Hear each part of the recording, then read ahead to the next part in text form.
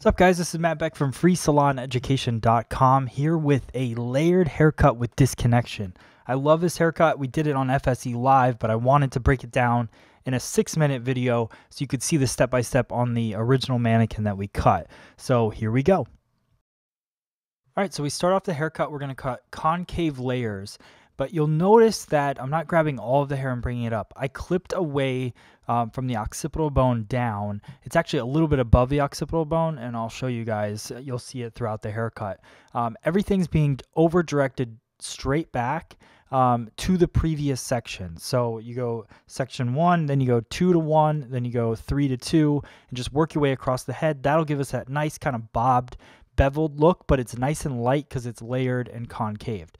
Now I'm going to do the same thing on the opposite side, going through, taking my sections. The only difference is I'm pushing the hair towards the guide now, so away from my body, and before I was pulling the hair towards my body. So just working through the back there, over-directing to the previous section, cutting those concave layers in the back.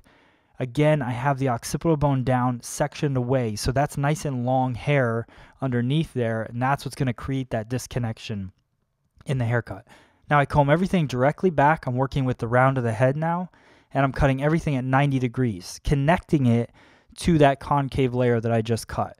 So bringing everything straight out from where it lives, 90 degrees, following the head shape, and cutting right down to my guideline, which was the concave layer that we cut.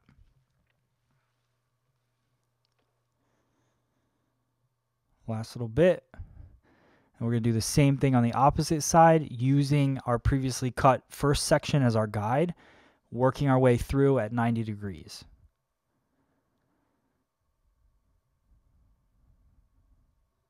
I love this cut because it gives so much texture to the hair, and it all comes from this layering. It's really, really important that you cut these layers at 90 degrees, exactly 90 degrees around the head, because otherwise they're going to look too light or they're going to look too heavy and you're going to have a shelf. So just make sure that you go through there at exactly 90 degrees, follow that head shape, and you'll be happy with the cut. Now we're grabbing our guide from the back, shifting our finger angle forward. So we're pushing the weight to the highest point's going to be right in the center, high point of the head. You can see the angle there. So we're layering the bang, which in most cases you wouldn't want to do this. The reason I like doing it in this haircut is because that's making the front fringe or the front bang area nice and light. So then I can go in the dry cut and soften it and have a nice broken up fringe. I think a lot of people have a challenge creating a broken fringe in the front of a haircut. So this is a great way to know that you are layering it on purpose, but you can see how see-through that fringe is and that nice U shape that it creates in the front. So all those layers, now I'm going to take out all the disconnections. There was a disconnection in the temple area on both sides, and then a disconnection in the very back occipital bone area. And that's pretty much it for the wet cut. So you comb out those disconnections. Now you have the layers all over the head and the long hair underneath.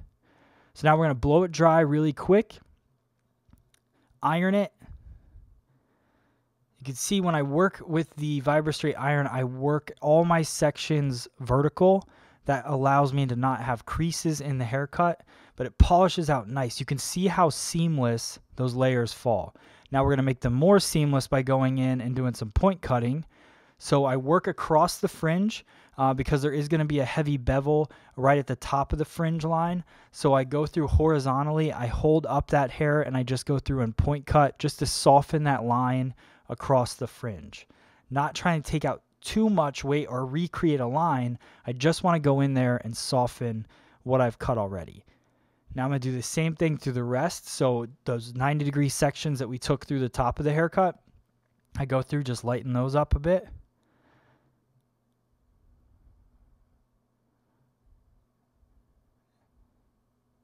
There you go, just a little bit more. Pretty much keeping the scissor or the shear vertical. And if you guys are wondering what scissor I'm using, this is the DB20. It works on dry hair as well. That's pretty much my go-to scissor I use all the time. It's the Mizutani DB20. You can see it on FreeSalonEducation.com. All right, now the last little bit that I'm going to do is take a vertical section and just melt the long disconnected piece with the fringe. So I shift my scissor, I put my thumb in the opposite direction, shift my scissor down, and then I can slide cut into that disconnection just to connect it a little bit. This is the other way of doing a slide cut on the opposite side. So I'm going to take a little bit of cream wax. This is a Bricado Carve. I like using a cream wax, especially in a haircut like this, because you can just see as soon as I get my hands in it, it comes to life. That's what this haircut's all about, creating all those layers. I hope you guys like it. Post in the comments below. Let me know what you think and what you want to see next. Thank you guys so much for watching. Share this with your friends. We'll see you on the next video.